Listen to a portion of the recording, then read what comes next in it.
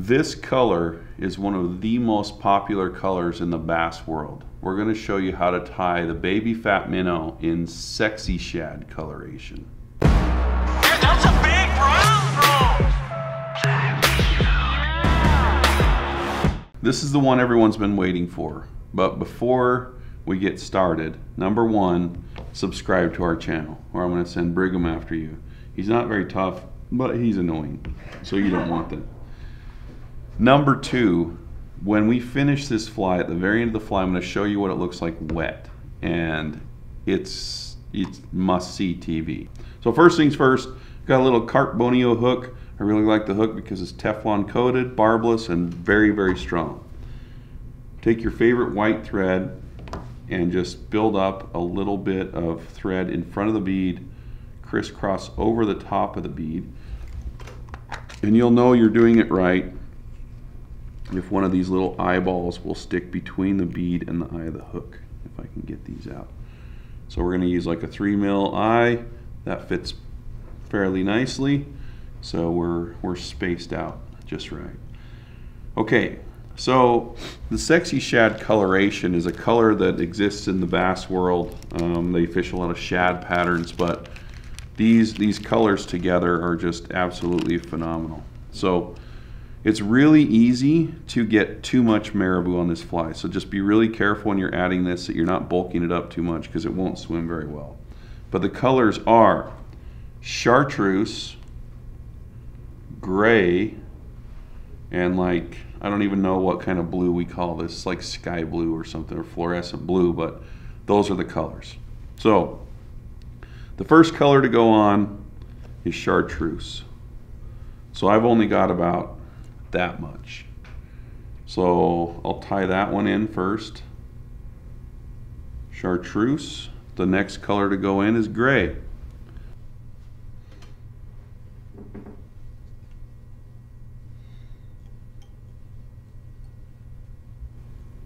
And then blue. You guys get the program. So we got a nice little stack of colors here.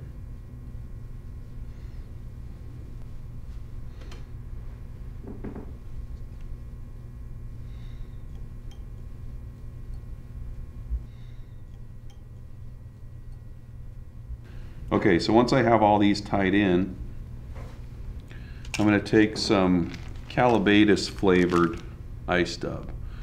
Now Hairline goes and harvests Calabatus mayflies and squishes them up into a paste, and that's what this is marinated with. It's quite delicious. But anyway, I like to cut the corner off the bag and just pull a little bit of it out. So the first step is I'm going to dub some of this Calabatus ice dub to go over the top of our marabou. And then I'm going to take a clump of the Calabatus, about like that. Maybe preen it out a little bit. This stuff's pretty crinkly. And I'm just going to put that right on top of the hook, do a few loose wraps, and then just seat that right behind the bead. And tie that in place. Now on this one, I'm going to take a little Velcro brush tool and pick that out. Now these little Calabatus fibers, if you've ever seen a little tiny minnow, they're almost transparent, and their little blood vessels look just like the little flash that's in ice dub. So pretty cool stuff. All right, so the head's going to be two-toned. What I'm going to do is I'm going to take my thread and advance it all the way to the eye of the hook. And I'm going to start out with holographic gray Bruiser Blend Junior. And for this, I'm just going to take a fairly light clump of it, and I'm going to preen it back and forth with my fingers until it kind of all lines up. So I'm going to get a tiny bit more, but it's critical not to use too much. If you use too much Bruiser Blend on these baby fat minnows, they just won't swim right. They'll foul a little bit more, so just keep them nice and sparse. So I'm going to tie that in so most of the dubbing is facing forward, and I'm going to do the same thing on the bottom with white.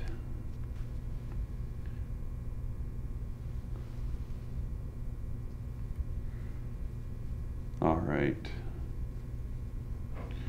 Okay, so once that's in there, I'm going to take the top and the bottom and kind of fan those out. So it should look like that. And the reason I do that is so when I fold it over, it will cover up the sides of the head as well. So I'll take the top section first, and I'll just make one wrap like that. Then for the next wrap, I'm just going to do the bottom section. Just a few turns of thread, advance that forward to the eye, and now we're just going to whip finish that. Okay, so at this point I'm going to inspect the head. That one's pretty covered up over there. On this side I can still see the bead. So I'm just going to gather those fibers and just kind of wiggle those back and forth until, you know, when I preen it out, it covers up both sides of the head. So before I add the eyes, I'm just going to take my little comb and I'm going to comb that all out. So it looks nice and pretty. Alright, now to get rid of any little stragglers who have decided to stay back, I'm just going to pull all the fibers back and hit it with a lighter really fast. And that will singe those out of the way so that when we add our resin onto this, it's not going to stick to anything. Alright, so before I tie the eyes in, I'm going to make a flat surface to stick the eyes to. I used to just, you know, put the eyes on, put a little bit of resin in there and let it sit. But I found it easier to do with super glue. So I'll use this gel super glue, just the cheap Loctite stuff. But first things first, I'm going to come in here and mash that head down flat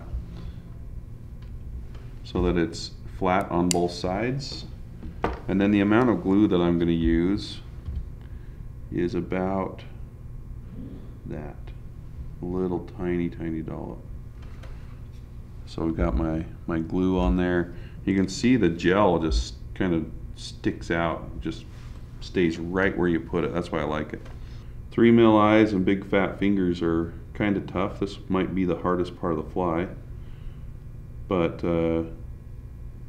what I'm going to do is I'm just going to take that and lightly slide it over. If I kind of use the eye of the hook as a gauge to put that where I need it, it works. We'll see if I can get that other one on there without screwing anything up too bad.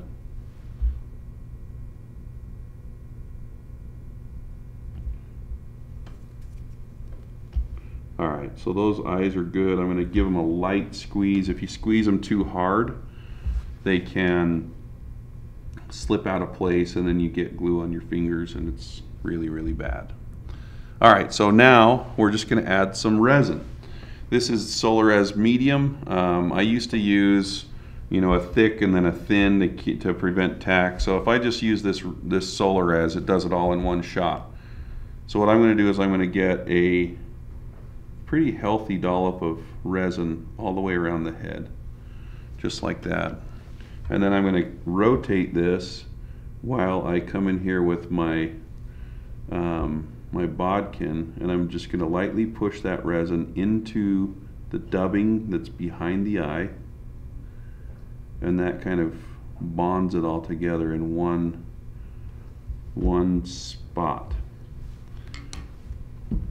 I'm actually going to add a little tiny bit more resin to that one.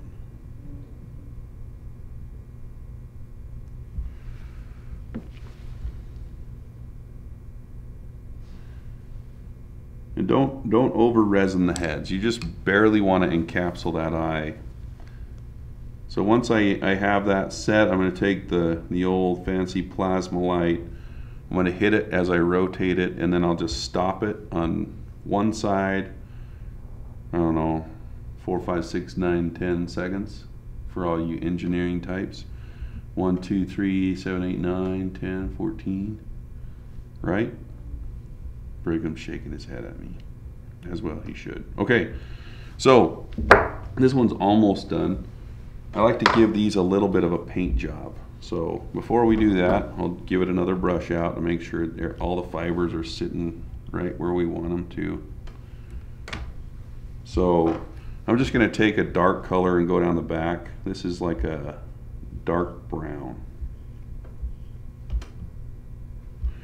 So this is a chart pack marker. So I put a little bit in there and then I preen it backward. And then I'll take some black and I'll go just make a little stripe right down the back. Gotta make sound effects or it won't work.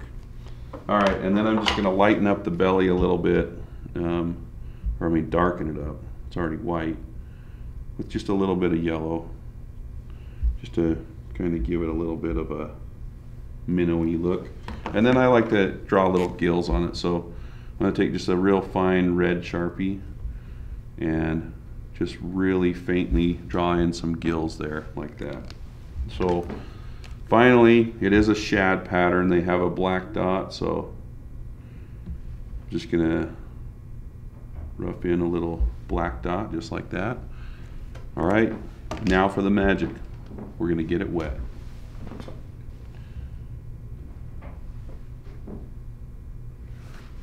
All right, so there you have it. That's what it looks like in the water. There's just a lot of depth to that fly, a lot of color.